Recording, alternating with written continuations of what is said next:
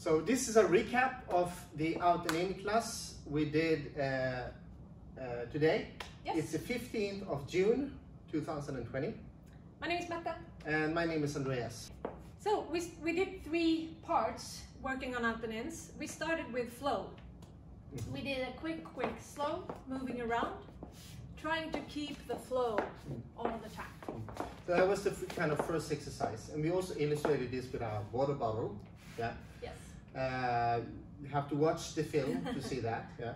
So we worked on the flow. The second part was working on either stretch and release or compression from the floor. Compression release. And the third aspect of that is the neutral, where we stay together but we don't have a direction.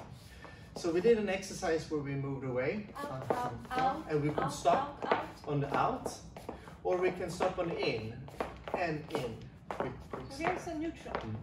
So being neutral doesn't mean collapsing, it means being connected but not moving with a direction. Yeah. So being able to have control over this is really important if you want to play more with leader go, follower go movements, or start to slow down, or play or with do rhythm. like an out, in, or out, in, you know, changing it. And the third part of the class, Footwork.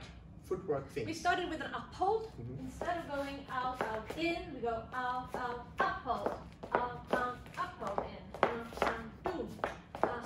Boom. So we go in on 4 and on 8 instead of 3 and 7. And you can also do it with kicks. Out, kick.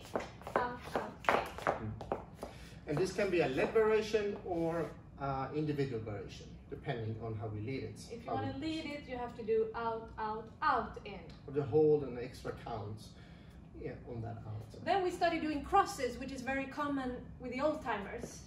So we did out, boom, down, uphold cross, uphold cross, kick cross, We did this with an up cross. one as well.